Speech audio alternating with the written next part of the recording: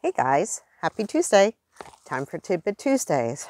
We're right in the middle of open enrollment and there's a new change this year I wanted to make sure everyone knew about. So in past years, if you or your spouse were offered employer health care, you did not qualify for subsidy on the exchange. So what is different this year is they fixed the glitch so that if it's too expensive to add spouse or family, you have a chance to qualify for subsidy help on a marketplace plan.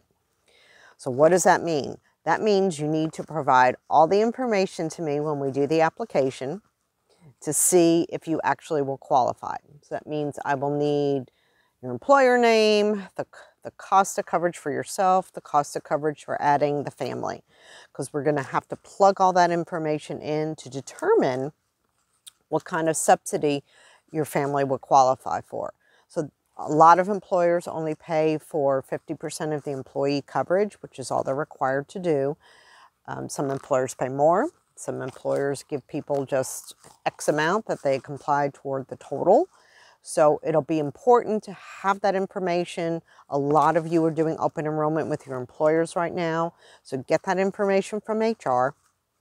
Hop on my page, JCAP Consulting, and you can book a time with me, and then we can analyze to see what makes the most sense for you and your family, whether to go with your employer plan or do a marketplace plan. Hopefully you qualify for a subsidy, and that will make that cheaper. I certainly don't want anyone to go without health care coverage if at all possible.